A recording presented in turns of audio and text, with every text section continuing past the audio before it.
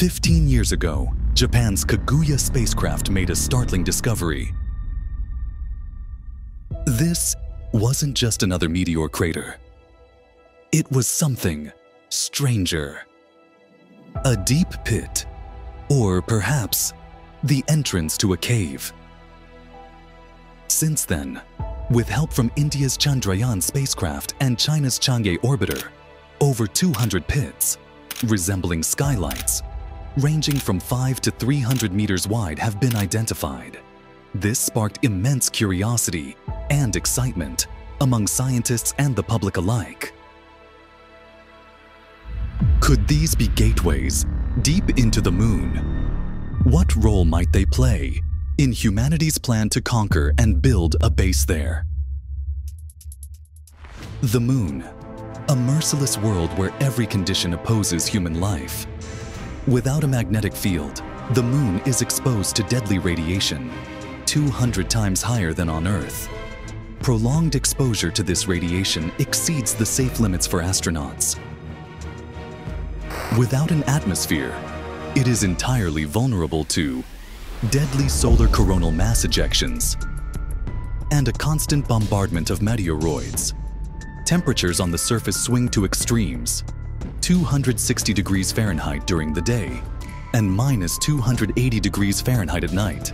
Such conditions put enormous stress on engineering materials. And then there's lunar dust. It's not just sharp. It clings stubbornly, accumulates on surfaces, and charges with static electricity. This makes it a serious hazard to both humans and machines. To survive and work there long-term would require overcoming immense, life-threatening challenges.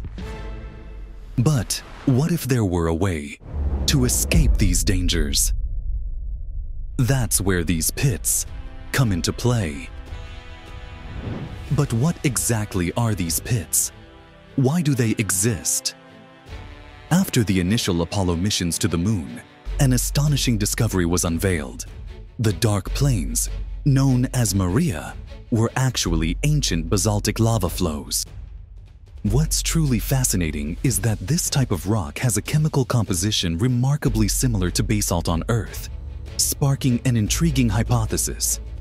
Could the moon have undergone geological processes similar to those of our planet? Billions of years ago, the moon wasn't the cold, quiet world we see today. Instead, it was a geologically active and dynamic place. Volcanic eruptions reshaped its surface with fiery rivers of lava, spreading across the landscape like glowing, molten streams. As these lava flows spread across the surface, they began to cool. The outermost layer, exposed to the frigid void of space, hardened quickly, forming a solid crust. But beneath that hardened shell, molten lava continued to flow, pulsing like a hot lifeblood within the moon's interior. Over time, as volcanic activity ceased and the lava drained away, these fiery rivers left behind massive underground channels, now hollow tunnels of enormous scale. Scientists call them lava tubes. On Earth, these unique lava tubes can be found in places like Hawaii or Iceland, with some tubes measuring dozens of feet wide, large enough for you to easily walk through. The most impressive example is in Hawaii, home to the longest lava tube on Earth. Kazumura Cave, stretching over 65 kilometers, is not just a geological marvel, but a gateway to the deep history of our planet. But, unlike Earth, the lava tubes on the moon might truly surprise you. Scientists have analyzed that the viscosity of lunar lava flows is at least 1 order of magnitude lower than Earth's lava.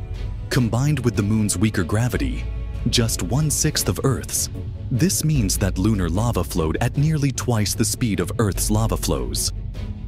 As a result, lunar lava tubes could grow to sizes far larger than those on Earth. They can span hundreds of meters in width, large enough to fit an entire village inside. Despite their massive size, they remain remarkably sturdy and stable. Stress modeling shows that, Thanks to the moon's low gravity, a lava tube with a roof just 2 meters thick can remain stable over a tunnel 1 kilometer wide. With a thicker roof, these tubes could expand up to 5 kilometers wide, creating an ideal space to establish habitats within. Imagine living inside a massive cave, a cave large enough to house an entire city. How fascinating would that be? How can we access these mysterious caves? The answer lies in the deep pits and skylights scattered across the moon's surface. Over millions of years, geological shifts, relentless moonquakes, and constant impacts have reshaped the lunar landscape. Shallow lava tubes have partially collapsed, giving rise to skylights. These skylights act as gateways to vast lava tube caves, a hidden underground world preserved for billions of years. Inside these caves, we encounter a world that is entirely different. Clean, with stable temperatures, robust structures, and most importantly, protection from the dangerous cosmic radiation above. But how do we know that these mysterious pits lead to massive underground caves? It all starts with cutting-edge technology. Since 2010, NASA's Lunar Reconnaissance Orbiter has used its high-resolution narrow-angle camera to identify sprawling lava tubes, some stretching up to 900 meters wide. These aren't just small cracks. They're potentially colossal voids beneath the lunar surface. India's Chandrayaan-1 mission took this even further in 2011. Using advanced imaging tools like the terrain mapping camera and hyperspectral imager, scientists generated precise topographic maps of the areas surrounding these skylights. The results? Detailed images showing branching tunnels at the base of pits in regions like Mare Tranquillitatis and Marius Hills. But mapping isn't enough. We needed proof that these tunnels were hollow. Japan's Selene orbiter delivered just that, detecting distinct echo patterns at the Marius Hills skylight. These patterns were unmistakable, indicating a vast underground cavity. To confirm this, NASA's GRAIL mission mapped the moon's gravitational field, revealing regions of lower mass that lined up perfectly with these tunnels. These discoveries paint a clear picture. The moon is home to massive hollow networks, just waiting to be explored. And this isn't just about scientific curiosity. It's the foundation for something truly groundbreaking. It's no wonder nations like China are eyeing these sites for their next manned lunar missions. Exploring these caves is about more than just finding shelter. These structures, formed by ancient magma flows, have preserved nearly pristine geological features beneath the moon's harsh surface. Here, time has stood still, safeguarding samples, untouched by the weathering effects of space. Scientists believe these lava tubes could reveal the moon's geological evolution, offering insights into the origins of the solar system itself. But that's not all. Within these caves, stable temperatures could allow for the presence of volatile compounds, or even frozen water. Water, an invaluable resource in space, is not only key to sustaining life, but also a potential fuel source. By splitting water into oxygen and hydrogen, we can produce breathable air and rocket fuel. This reduces dependence on Earth's supplies.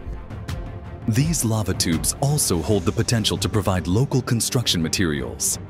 Lunar soil and rock could be used to build sustainable bases, turning the dream of a home on the moon into reality.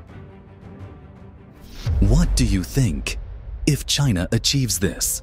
A massive lunar base with residential areas, research laboratories, and even manufacturing facilities, all safely shielded from the deadly hazards of the moon's surface. But it doesn't stop there. Imagine transforming lava tubes into habitable spaces. Picture yourself freely roaming inside these giant caverns, breathing Earth-like air and moving around by flying. The idea? to seal off these underground spaces and fill them with a breathable atmosphere, using basalt roofs 30 to 50 feet thick as natural protection against radiation and micrometeorites. This approach would create Earth-like conditions. Doing so would significantly reduce the weight, complexity, and shielding needed for surface habitats, offering a far more efficient way to establish permanent bases on the Moon. But it's not just about living spaces. These lava tubes also hold the potential to become the farms of the future. During China's Chang'e 4 mission, scientists demonstrated that seeds could germinate on the Moon. However, the harsh surface environment, with its sudden temperature swings from extreme heat to freezing cold, makes traditional farming nearly impossible. Inside the stable conditions of lava tubes, everything changes. Here, humans could deploy advanced hydroponic systems to grow food, providing astronauts with a steady supply of nutrition, a giant leap towards self-sufficiency. If such a self-sustaining colony can be built, humanity could live on the Moon for generations to come. China is gaining a significant edge in the space race, fueled by immense state-backed resources. This is not just a competition spanning a few decades. It is a carefully planned long-term game. While private companies like SpaceX grapple with financial challenges, China is leveraging the full power of a nation to unlock the doors to the future. Their Chang'e missions are not merely a testament to technological advancement, but a bold statement of their ambition to establish a sustainable lunar base. For China, this is not just about conquering space. It is about reshaping the geopolitical order, where the Moon serves as a springboard for further exploration, potentially to Mars. Elon Musk's vision of colonizing Mars ignites dreams worldwide. But can a private company withstand the immense financial pressures? The answer remains a daunting challenge. In contrast, China is pursuing a different path, a long-term strategy where failures are merely minor setbacks in a much larger plan. If they succeed in turning the Moon into a colony, the conquest of Mars will no longer be a distant dream. We are witnessing the relentless evolution of humanity in space. What is unfolding is not just about technology. It is history repeating itself. Thousands of years ago, our ancestors left caves to explore a larger world. Now, new caves on distant planets await our arrival. The question is no longer whether we can do it, but when we will cross the threshold of the cosmos to begin a new chapter in humanity's story.